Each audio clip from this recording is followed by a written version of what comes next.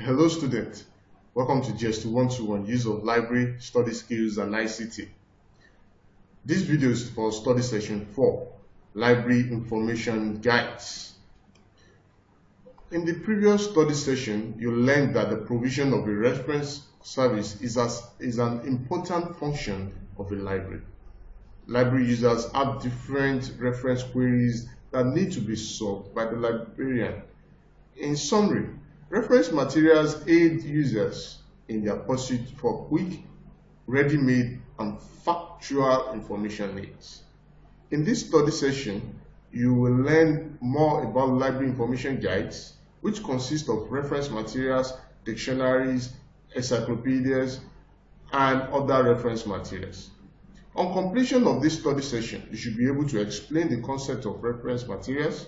You should be able to define dictionary and align the different types and kinds of the dictionary. You should be able to define encyclopedia, and lastly, you should be able to discuss other reference materials as reviewed in the study session. What is a reference material? Reference materials are specifically for consultation in the library only and cannot be borrowed or loaned out of the library. Reference materials are in systematic order for easy accessibility. For instance, dictionaries and encyclopedias are arranged alphabetically, while mathematics or statistics are in tabular arrangement, and so on. Then what are the categories of reference materials? Number one, those materials specifically and directly for consultation only, and those materials that refer to other specific publications. Now let us look at special features of reference materials. They are: 1. More costly than any other book. 2. Limited in number. 3. Highly demanded for. Number 4. Located in a separate area of the library. Number 5. For consultation of particular information.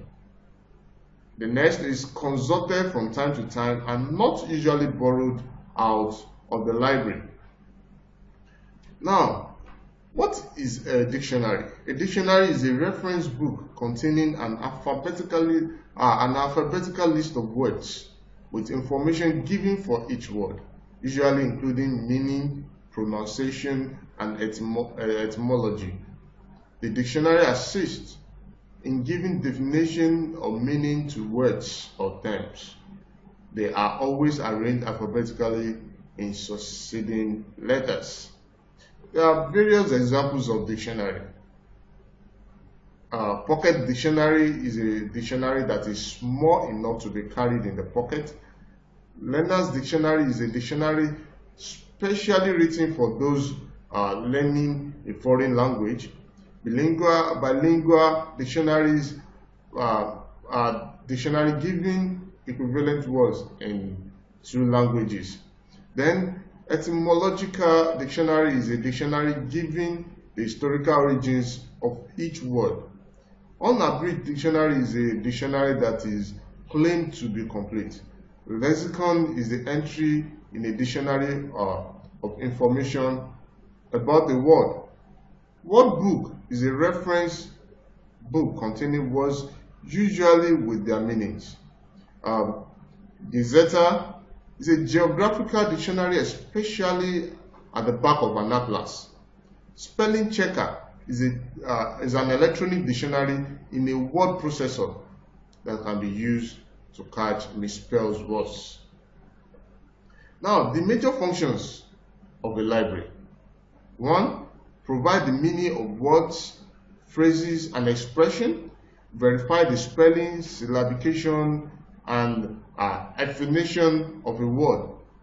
Check the pronunciation of a word. Trace the history of a word, including its origin, derivation, etc.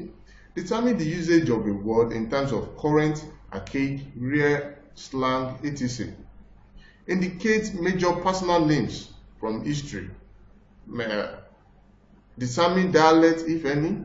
Provide quotations. Determine antonyms, synonyms, and symbols. Determine abbreviations, acronyms, signs, and symbols. It lists foreign items indicate major places such as rivers, mountains, and cities, and so on. Those are the major functions of a library. Now let's look at the types of library. Dictionary. Number one, language dictionaries. Dictionaries could be monolingual, written with only one language. For instance, the New Universal Unabridged Dictionary or the Oxford English Dictionary. It could also be bilingual. Those written with two languages, good examples are French English Dictionary, Russian English Dictionary, German English Dictionary, among others. The last is a multilingual that is written with 3 or more languages. Examples abound in English, French, German dictionary, Dictionary of Nuclear Science and Technology in 6 languages, English, Spanish, Italian, Dutch, German, French. Those are the 6 languages. Now, technical subject dictionaries. This type of dictionaries give meanings of words or terms in relation to specific vocations. They are technical subject dictionaries as they give emphasis on specialized terms. For instance, Chambers Dictionary of Science and Technology, McGraw-Hill Dictionary of Scientific and Technical Terms, Dictionary of Mathematics, Dictionary of Geography, and so on. Now, dictionaries of biography. The Dictionary of Biography gives the alphabetical listing of famous people with short biographies on each, often giving details of their major published works and a bibliography of writings about them. For example, we have Dictionary of Scientific Biography,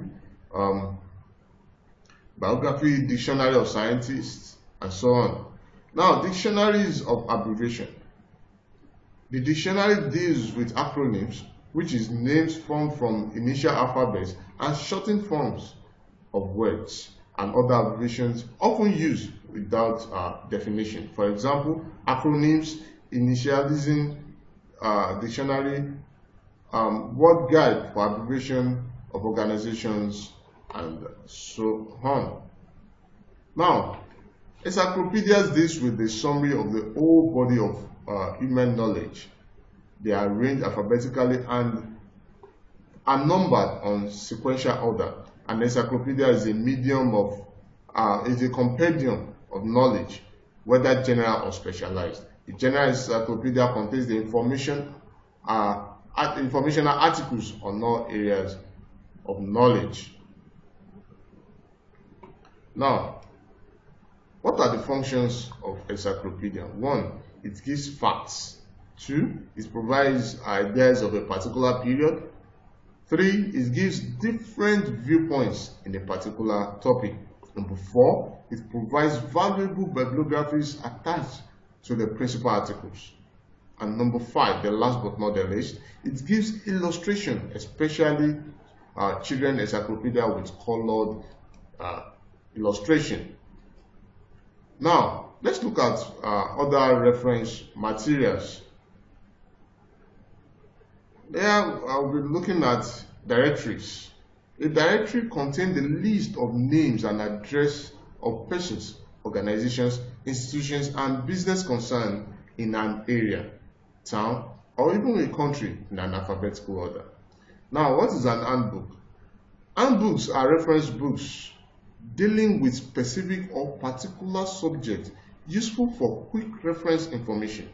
They are sketchy, handy, not voluminous, with no details, and handbooks are published by a professional association or institution. Pertinent examples of handbooks are Handbook of Engineering, Handbook of Thermodynamics. Now, let's look at manuals.